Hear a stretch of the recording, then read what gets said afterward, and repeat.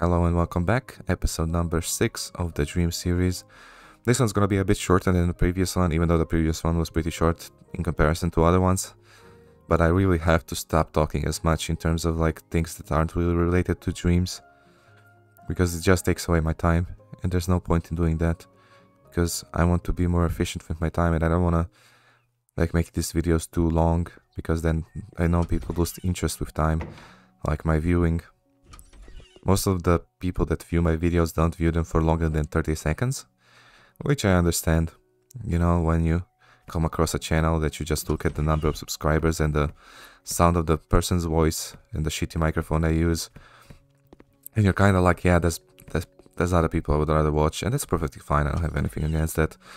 I understand that's how it's going to be for quite some time, I'm sure. But I'm gonna go on, I'm gonna persevere, so to speak. I'm not gonna stop. That's not gonna discourage me.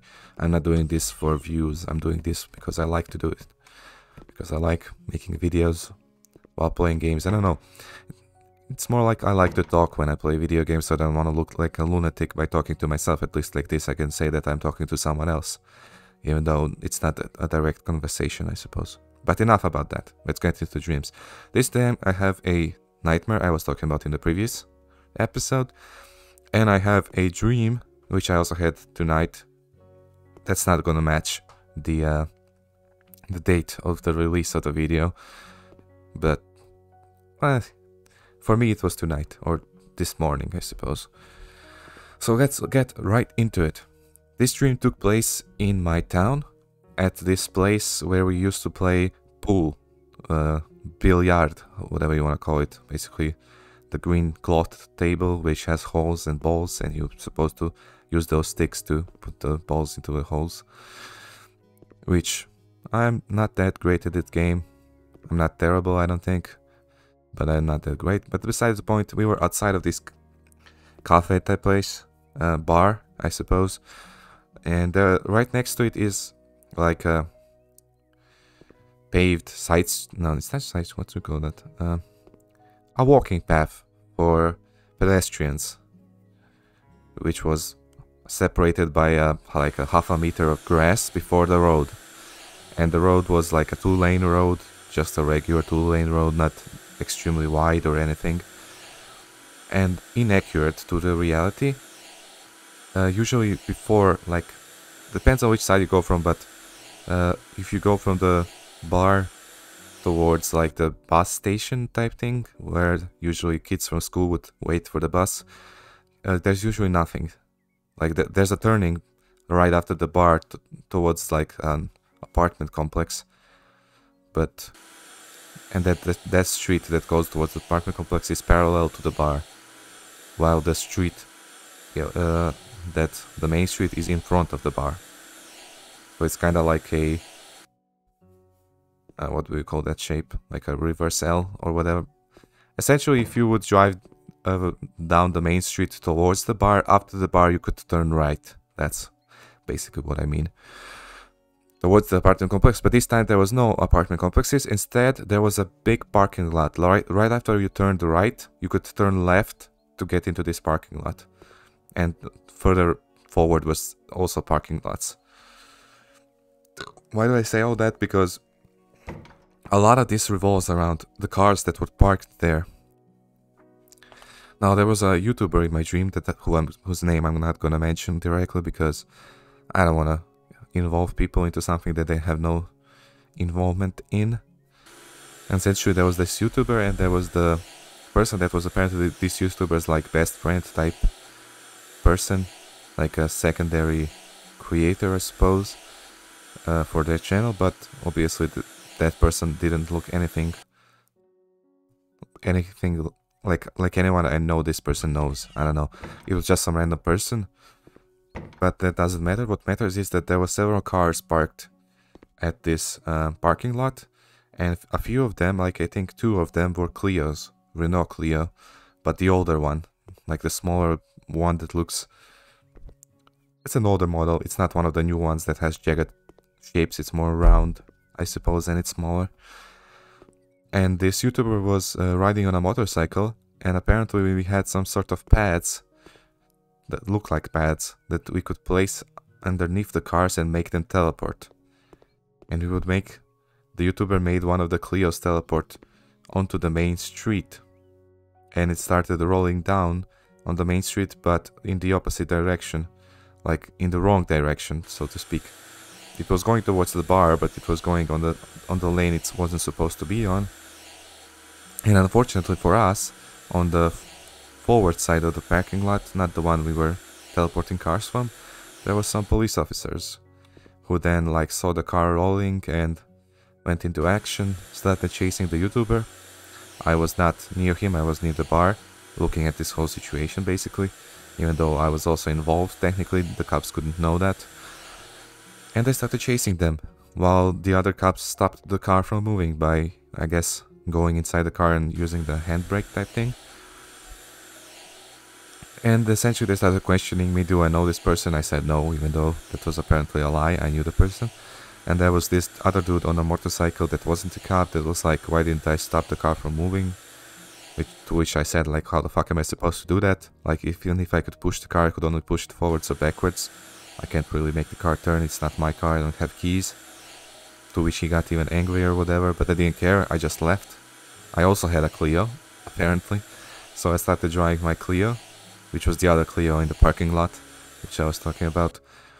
And I don't recall the path I took, but what I do recall is that I caught up to the YouTuber on some intersection. And we started like driving next to each other and talking, because he had a motorcycle and my car wasn't very wide, so we could drive alongside each other or something.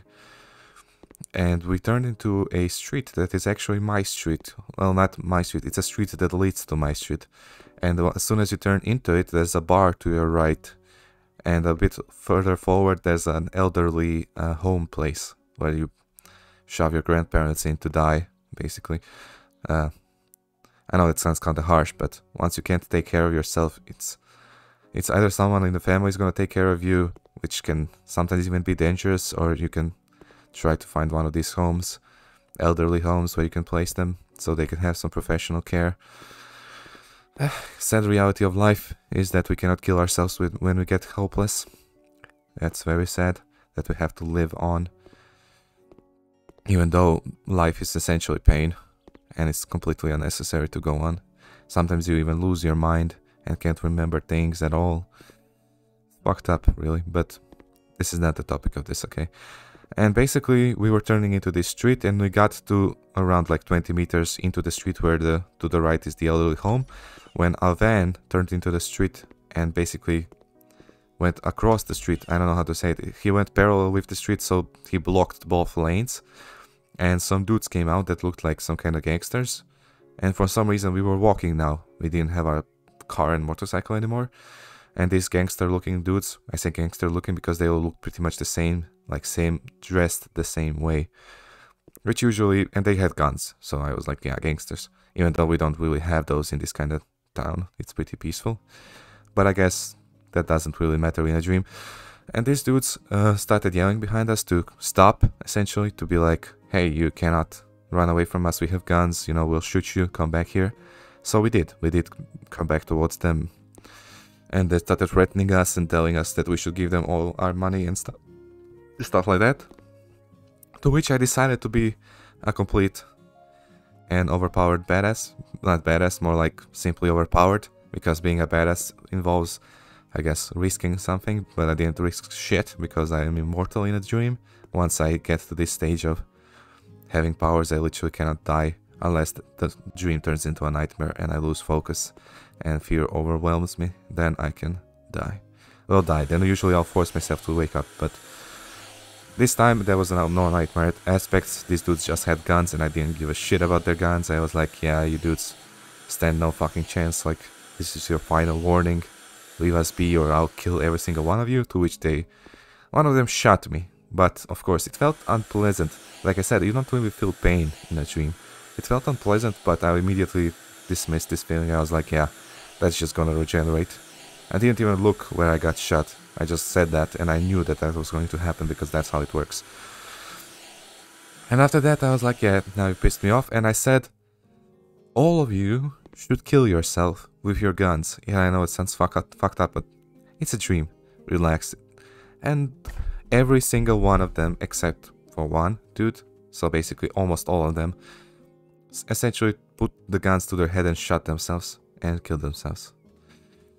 And the final guy is the only one who didn't do that. I guess he was mentally strong or something. Sometimes in dreams I don't get what I want all the time. I guess sometimes my own mind fights against me or something. But this dude didn't kill himself. He shot me again, but again, like I didn't give a shit.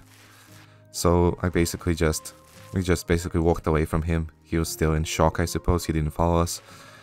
And now the dream fast forwards, like I like to call it. Basically it transitions into a completely different scenario without any kind of like explanation behind it. I was all of a sudden in my grandparents' house, which is not anywhere. I mean, it's not far from my house, but it doesn't really matter. We were inside this house, hanging out, I suppose. The YouTuber was also there. And at that point I heard like that someone was approaching the front door. And for some reason I had a feeling it could be that kid that survived. I guess not kid, more like a early adult, I suppose. That he would be coming for a revenge or something. So I went towards the door, and there was a mirror. There's a mirror in my grandparents' hallway. And I used this mirror so I could essentially see when he opens the front door. Inaccurately, the doors were opening towards the outside. Usually they open towards the inside, but whatever. And as soon as he started pulling the knob, I charged him and basically pushed the door into him, so he fell. He had a gun in his hand, so I grabbed that hand which he had a gun in and basically pulled it behind his back so that he couldn't move. I don't know what you call that hold, when you just hold their hand behind and like in a position that when you can break their hand if they like try to resist. That kind of thing. And now again one of those transitions happened. I was still holding the dude, but all of a sudden we were right back outside of the bar. It didn't make any sense, but it doesn't matter. And as soon, like I told the YouTuber who came after me to call the cops that this guy should be in jail now. And the cops came, but surprise, surprise, they arrested me and some other dude. I don't even know who that dude was, but they arrested the both of us and put us into a back of a van looking thing. It didn't have windows. It didn't look like one of those police vans that kind of look like a bus, just have like railings all over so you can't bust the window or whatever. This looked like an actual van, and we were tossed into the back. And I was like arguing with the officer that tossed me in, like, why the fuck am I arrested? That guy had a gun. There was witnesses that I didn't do anything. But the cop said, yeah, whatever, I don't give a shit. And closed the doors. And then we turned into a fruit salad and the dream ended. And I'm not even joking. I wish I was joking. Suddenly my perspective changed into a more like a third-person perspective. I was looking basically from the door of the van towards the inside, and the dude and I morphed into some fruit salad looking thing. And then I woke up. Yeah. That is some weird shit. But that sometimes happens. Shit like that just, I don't know, comes out of nowhere. I guess when I lose focus or something. But besides the point, I was actually remembered another dream I was gonna tell. So I might as well tell it now, since this dream is pretty weird, to say the least. It's also a normal dream, there's no nightmare in it. So I guess I'll push it into this episode as well. And then we're gonna move on to the nightmare. It would be nice to have like 3 dreams per episode. I think that's a good amount. So let's get right into it. This dream, I don't even know how it started, but it was basically in some kind of a place that looked like it was in the 1800s era. I don't know. All the buildings were, well, the houses were wooden. That was like a cornfield. People had horses and chariots still, but it wasn't like medieval ages. They had clothing that looked more recent, so to speak. Not really today's, but you know, 1800s, 1700s, I'm not sure, to be honest. And this town, or village I suppose, was pretty small. Everyone knew everyone, and apparently it was like, I wouldn't say cursed, it was more like I don't know, you could call it a blessing I suppose, but it was the entire town was worshipping some kind of a deity that gave them essentially apparently immortality or something. I don't know, they couldn't die.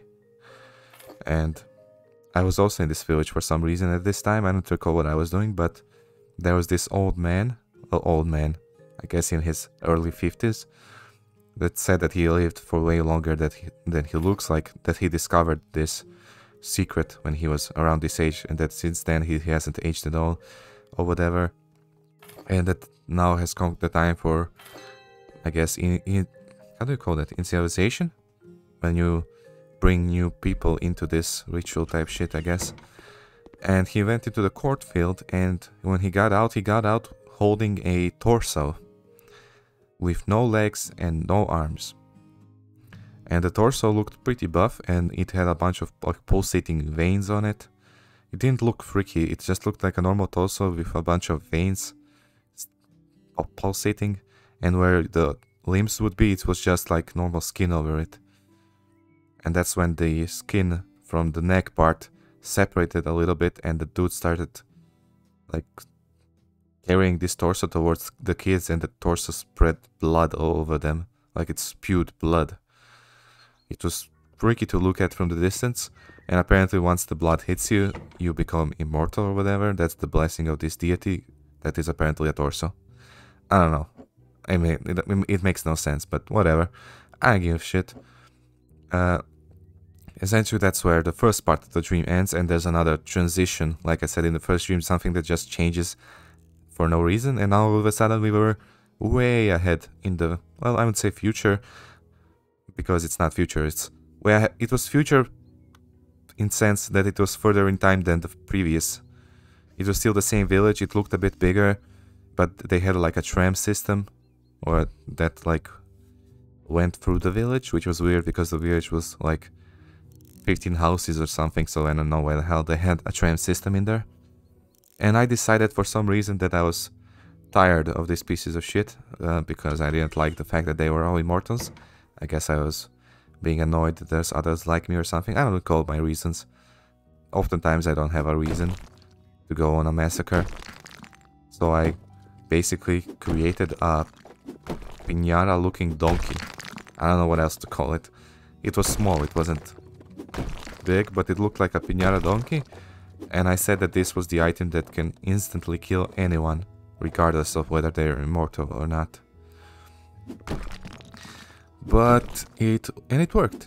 It literally just made them disappear, kind of like in that movie War of Worlds. Is that the movie with the Tom Cruise? Like when the aliens hit people with lasers and all that remains is ash and cloth and their clothing. Well, this time only their clothing remains. So I guess it's more like when the Darth Vader slices that dude, Obi-Wan, and then only his cloak remains or whatever. Kind of like that.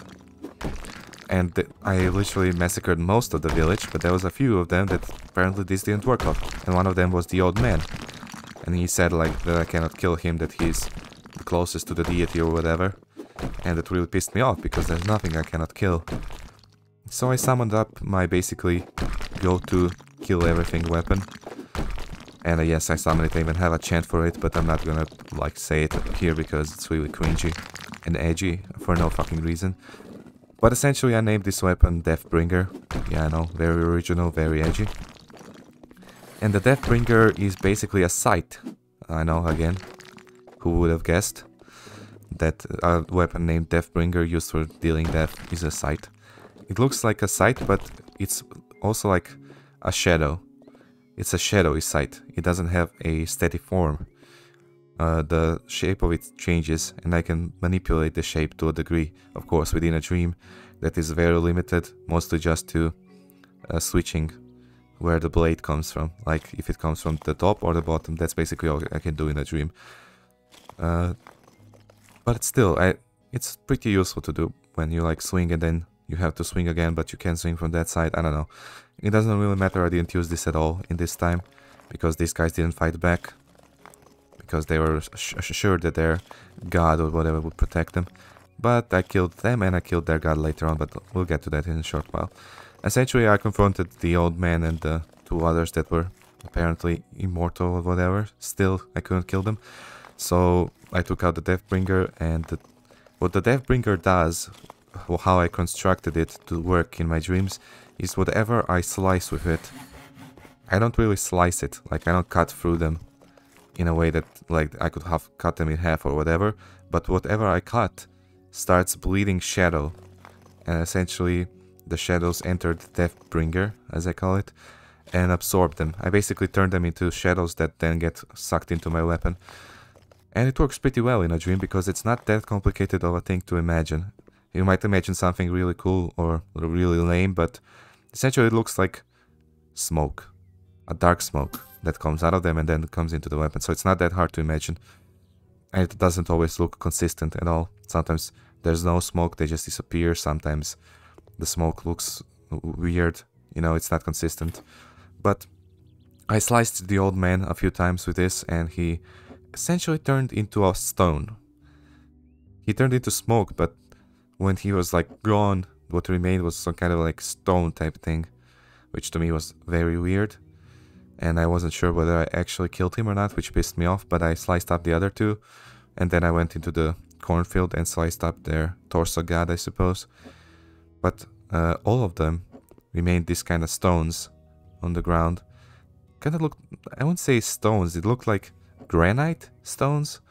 Kind of looked like they had some kind of a pattern on it. I don't know. It was an odd dream. I woke up soon after that. It's freaky as hell. I don't know.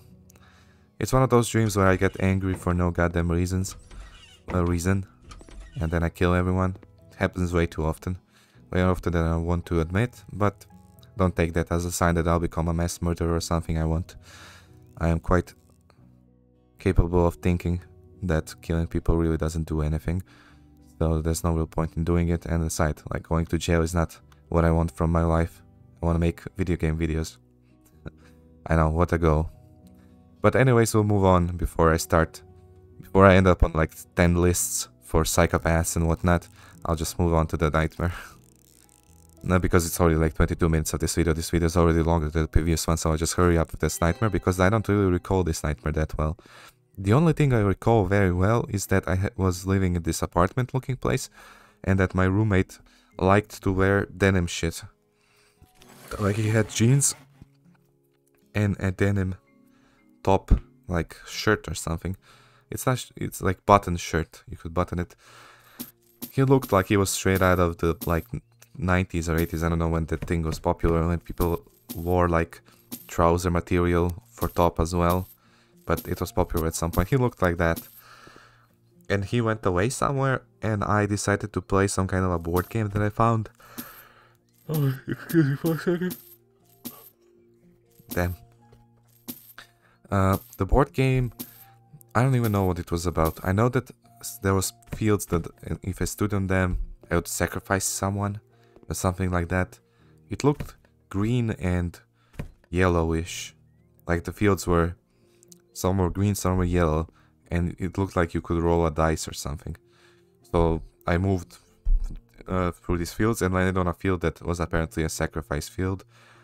And I was like, yeah, whatever, it's a board game. But apparently it wasn't just a board game, it was some sort of a cursed board game that triggered some kind of a sacrifice ritual and I guess someone got killed. That was the implication of the dream, but I never saw anyone die. And after that is where the nightmare starts. It's kind of like the ghost started hunting me or something. Stuff started moving on their own, I didn't see anyone. And I heard voices calling something, I don't know what the hell they were talking about, but they were saying something, stuff was moving. I got freaked out and I woke up. But I woke up in the same place where I had the nightmare at. The only difference was that now my roommate was there. And I told him like, you know, this board thing, I played it, it was cursed, I don't know, ghosts, blah blah. And he was like, yeah, you're fucking insane, you're crazy, whatever. But that's when I heard the voices again and I saw like hands coming out of the board. The hands they didn't look like your normal human hands, they looked more grayish and translucent, kind of like ghost hands, I suppose. But at the same time, way smaller than you would expect a human hand to be. And I freaked out and I woke up again in the same goddamn place. And this time I couldn't find the board because apparently it was in a box, which I found out a bit later when the roommate told me that he packed up some stuff because he was tossing like some sort of garbage away, and one of the garbage items was his board. And I was kind of relieved because I knew that now I couldn't be haunted. But as soon as I thought that, the hands started coming out of the board that was in the box. So they started coming out of the box, and I freaked out again, and that's when I actually woke up for real. I know this was kind of short, but I don't recall that many details of it. Essentially, it was some kind of a cursed board that spawned ghost hands, and ghosts were in it, I guess, and they were moving stuff. I know it doesn't sound as scary when I tell it. A lot of my nightmares don't sound as scary when I tell them, because I suppose you have to be there to actually feel the fear. It's like when I always say, like people say, like people that have hallucinations and shit, which see things that aren't there. You know, some people say, you know, you just ignore those things if you can recognize them. Like if it's some sort of a monster or whatever, you know, just ignore it. It can't do anything to you. But it's easier said than done. Because even if when you wake up in the middle of the night and you look around your room and you see something that's not supposed to be there, you're gonna freak out. I don't care what it is. If it's a freaking deer, like, you know, you just wake up and it's a deer in the middle of your freaking room, and you're on the second floor and the doors are closed and the window is closed, you're gonna freak out, regardless if it's a monster or a deer. Because even if you know that the deer is not real, you're still gonna freak out. Trust me, because even if it can't hurt you physically, things can still hurt you mentally. Like you can still, I don't know, it's kind of like a dream, I suppose. I had like experiences with sleep paralysis, and where I would like hear someone talking to me and feel like someone's standing on me or like pressuring me. It has a feeling. It's not a real feeling. It's kind of like a dream feeling. Maybe a bit more realistic than a dream feeling, but still a feeling that isn't accurate. Even if you feel pain during sleep paralysis, it's not really pain. It feels similar, but it's not. You can discern the difference, but you still feel it, and it still freaks you out. So, I don't know where I'm going with this, to be honest. I'm just trying to explain that nightmares are like subjective to when you experience them, because the feelings you feel, you cannot really replicate them. Like you cannot tell them. I at least can't. But anyways, I'll end the episode here. I know it's kind of abrupt ending, but it's almost 28 minutes, so I don't want it to prolong it too long. And thanks for watching this episode of the Dream series. I think it was number 6. And I'll see you in the next one, hopefully soon enough. Goodbye.